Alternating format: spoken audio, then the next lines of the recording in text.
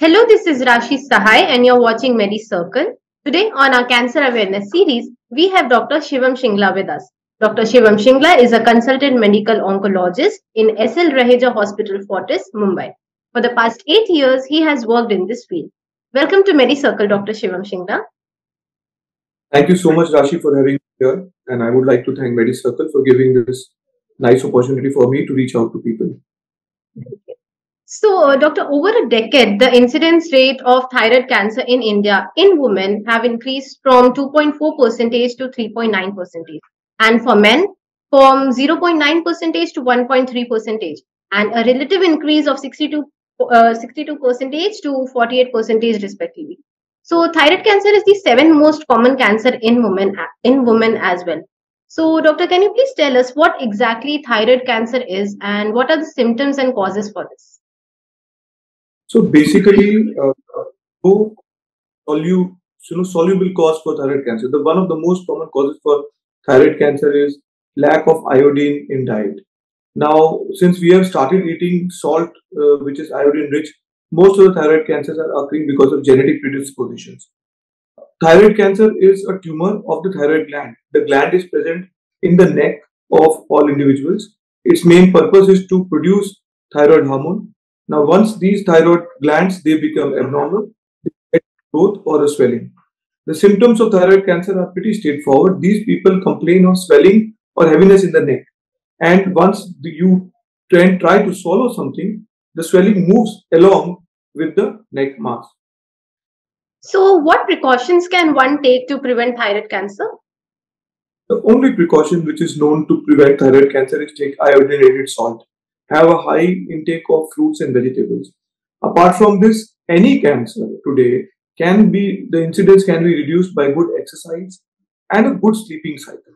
So these are the general precautions and iodinated salt for the thyroid cancer specific. So, how to treat thyroid cancer? Can you tell us? So the main aim of treatment for thyroid cancer is cure. When we see a thyroid cancer patient, we want to cure that patient. It is very easy for us to treat the cancer today because most of these cancers are detected in early stages. The simplest treatment for thyroid cancer is a thyroid surgery, where we go and dissect the neck and remove the thyroid gland. After this surgery, some of these patients do require radioactive iodine, which is a targeted treatment, and that's it. Some of the patients may require radiotherapy, but there is no role of chemotherapy in thyroid cancer. Okay, doctor. So, I would like to ask that how can a person identify whether they are having just thyroid or a thyroid cancer? So basically, if you have an individual who's got a neck swelling, the first thing they should do is reach out to their general physician. The general physician would then tell them to get an ultrasound of the thyroid. Now, on the ultrasound of the thyroid, we can pick up whether the swelling is a simple, benign, non-cancerous swelling, or it is something which is bigger and could be abnormal. When we have a doubt, we do an MRI, and we can do a small needle aspiration test from that swelling to identify whether this is malignant or not. It's a very simple procedure, and the failure rates are very low. So we are able to identify all patients correctly today who reach out to our clinic with the thyroid swelling. So, how can one tell whether their thyroid cancer is getting worsened? So there are multiple ways by which patients of thyroid cancer, we can detect whether it's getting worse or better. First is clinical examination where we see for the neck swelling or the symptoms of the patient. If the patient has disease in the lung, which has gone to the lung, the cough will increase or the swelling will increase. We have certain tumor markers for thyroid cancer, like thyroglobulin, which is a tumor marker. We can check the blood concentration of that tumor marker. We can also get a PET scan done for patients for repeated evaluations who are currently suffering from thyroid cancer.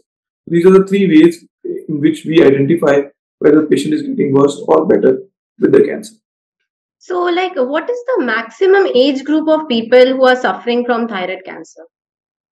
So thyroid cancer has a bimodal, bi-age presentation. You have patients of thyroid cancer who are young women or young men who present in early stage of their life, 30 or 40 years, and you have elderly males or females who present with aggressive form of thyroid cancer.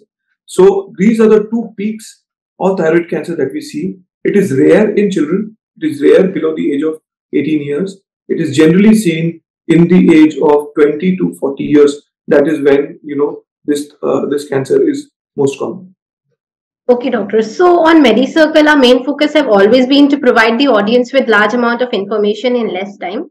So today we will be conducting a small question answer session in which you can answer us in one or two line sentences. Yes, please go ahead, Rashi. So my first question is that is treatment for thyroid cancer affordable? 100%. The surgery for thyroid cancer would cost about 80,000 to 1 lakh rupees. And the radioactive iodine that we use is also in this range. So any middle class person can afford this treatment within the insurance. So like is thyroid cancer life threatening? So generally, most of the thyroid cancers are non-life threatening. They are generally present in stage 1. There are only 2 stages of thyroid cancer, so not really life threatening. Only one form of thyroid cancer is life threatening. We call it anaplastic thyroid cancer, but that's again very, very rare. So how long can thyroid cancer last? So generally, patients with thyroid cancer who are not curable, they can go on to live for 10 to 15 years. I have patients who have been diagnosed with this cancer for more than 20 years and they're still living. It's a low kind of a cancer, but it is so easily preventable we can prevent it from spreading. The best is to remove it in the first stage. Okay, doctor. Thank you so much for coming to our show and sharing your valuable time and insights with us at Medicircle. It has been a pleasure having you on the show. Thank you, Rashi, and I hope that any individual who's listening can reach out for help anytime through you, and we help to save more and more people. Thank you so much. Definitely.